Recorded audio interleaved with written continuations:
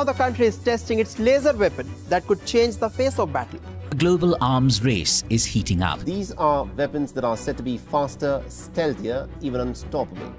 In a move that has sent ripples of concern across the globe, two formidable military powers, Russia and China, have recently forged an alliance that has raised eyebrows in diplomatic circles. The partnership is born out of a shared perception of common threats and adversaries, and the two countries are planning to co-develop a new, devastating weapon. As these two giants combine their scientific and technological capabilities, the international community is left to grapple with the unsettling question: what does this collaboration mean for the United States and its Western allies? Join us as we discuss how Russia and China are working closely on a new satellite laser system. Since President Xi Jinping assumed office in 2012, he has placed a stronger emphasis on enhancing the military capabilities, especially in the domains of space and information. And today, China has achieved so many breakthroughs in laser technology that it scares even the United States. According to the 2019 Chinese Defense White Paper, space is a crucial area in global strategic competition where China faces challenges and opportunities. The white paper also underscored the significance of space in enhancing Joint Operations Command, which is the ability to coordinate and integrate different branches of the military in complex and dynamic situations. Also, the white paper stressed the importance of space in ensuring reliable and efficient control during emergency responses such as natural disasters, humanitarian crisis, or military conflicts. Furthermore, the white paper highlighted the role of space in effectively accomplishing urgent, tough,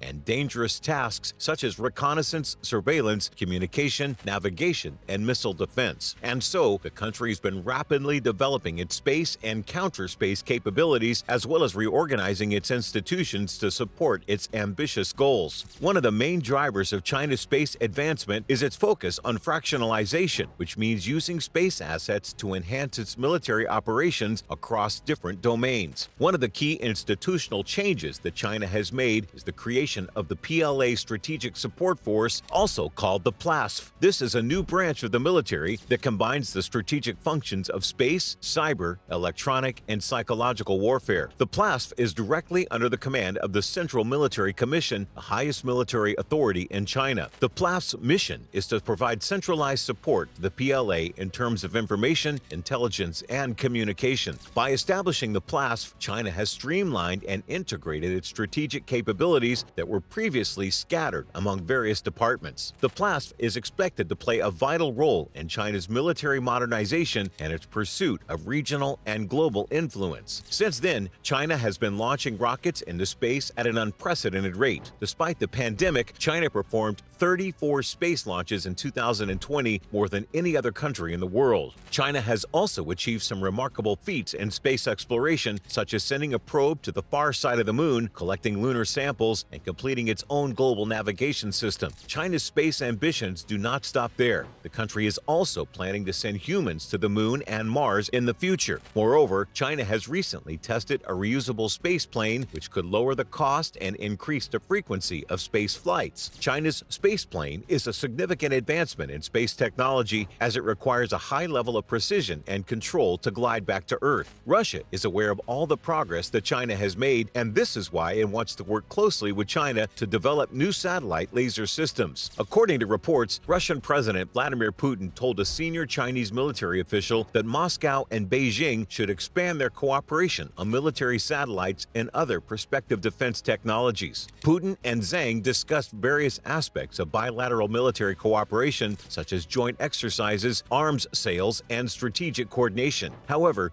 Putin highlighted the need to expand their collaboration on military satellites and other advanced defense systems, which he said are the priority areas for the future. Without elaborating, Putin said, "I mean space, including high-orbit assets and new perspective types of weapons that will ensure strategic security of both Russia and the People's Republic of China." Military satellites are crucial for intelligence, surveillance, reconnaissance, communication, and navigation. Both Russia and China have been developing and launching their own military satellites satellites, as well as testing anti-satellite weapons that can disrupt or destroy enemy satellites. By working together on military satellites, Russia and China could enhance their capabilities and counter the dominance of the United States in space. Putin mentioned that the cooperation between Russia and China is not aimed at creating a military alliance against any other country, but rather at stabilizing the international situation. He said that Russia and China aren't forming military alliances reminiscent of Cold War structures, but their collaboration is a significant factor in stabilizing the international situation. Of course, he wasn't going to come out and openly proclaim that Russia is joining forces with China to fight against the United States. Putin has been open about sharing highly sensitive military technologies with China, which he said has helped China improve its defense capabilities. For example, in October of 2019, he revealed that Russia had assisted China in developing an early warning system for detecting ballistic missile launches. This system involves ground-based radar and satellites,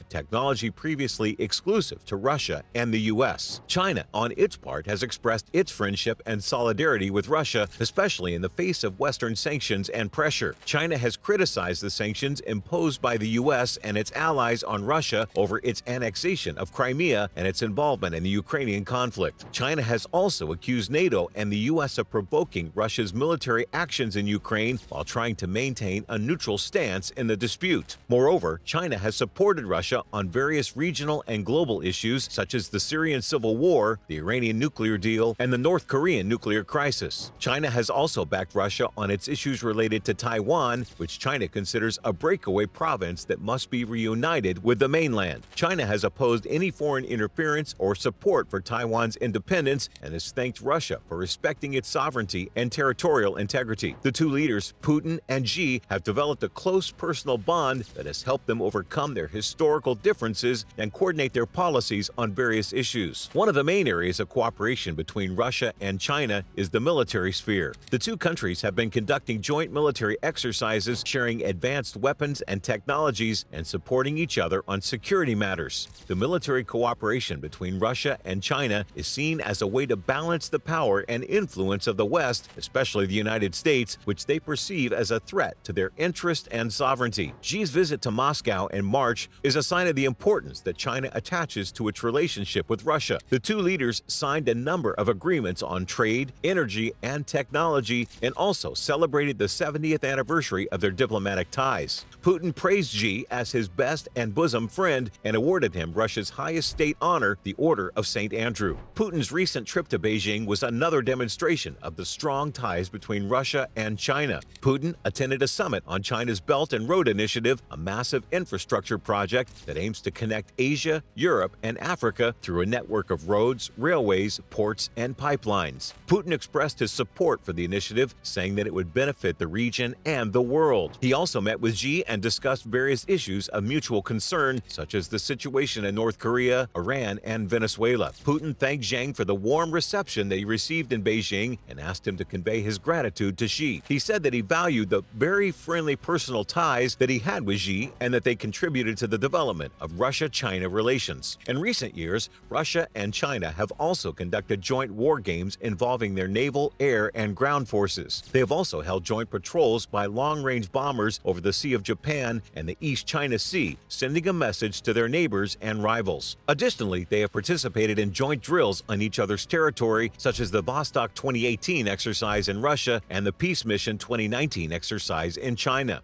In a conversation with Zhang, Putin mentioned that NATO has been attempting to extend its influence into the Asia-Pacific region, characterizing it as an attempt to go beyond its geographical sphere of influence. He emphasized that Russia and China are responding to this development in a calm and balanced way, focusing on reinforcing their security through collaboration efforts, including joint Air Force and Navy drills. He said the U.S. has increasingly drawn the alliance members into inciting tensions in the Asia-Pacific region and tried to create new military-political alliances, including countries of the region proceeding from its own egoistic interests. He also said that Russia and China were responding in a calm and balanced way and working to strengthen their security with joint air forces and Navy drills. Zhang hailed Moscow for resisting Western pressure, saying that the Russian Federation under your leadership is standing firm in the face of Western sanctions, showing that you and Russia won't be bent by any difficulties. The Chinese side expresses its respect for you for this, he said. This partnership makes sense for the two nations because China has possibly the most advanced laser weapon system in the world, and Russia wants this. Also, Russia has the most nuclear weapons in the world, and China could benefit from this. One of the technologies that China has developed is a microwave machine called Relativistic Klystron Amplifier, RKA,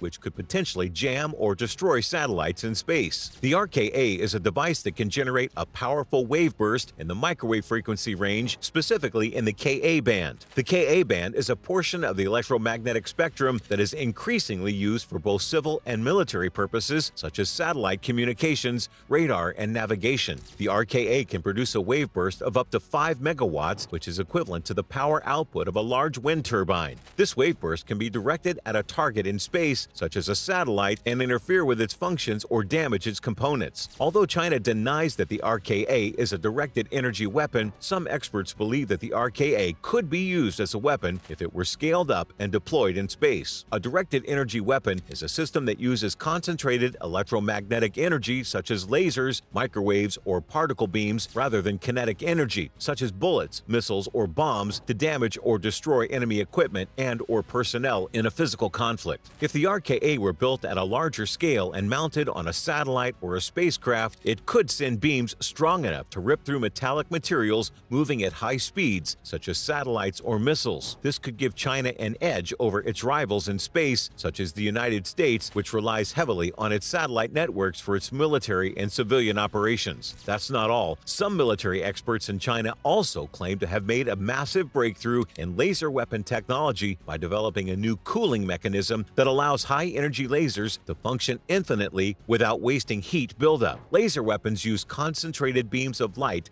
to damage or destroy targets such as missiles, drones, or aircraft. However, laser weapons also generate a lot of heat, which can damage their own components and reduce their effectiveness. To prevent this, laser weapons need a cooling system that can dissipate the excess heat without affecting the quality and stability of the laser beam. The scientists at the National University of Defense Technology in Changsha, Hunan Province, said that they have invented a new cooling system that can completely eliminate the harmful heat produced by high-energy laser operation. The new cooling system uses a novel design that improves the structure and gas flow of the laser weapon, reducing turbulence, vibration, and mirror contamination. The new cooling system enables the laser weapon to fire indefinitely without losing power or precision, according to the scientists. They said that this could significantly change the face of warfare, as laser weapons could have longer engagement times, longer ranges, and more damage, while also saving costs and logistics. This is definitely alarming for the US and the West, and they need to do something about this as soon as possible. What do you think about this? Let us know in the comments section.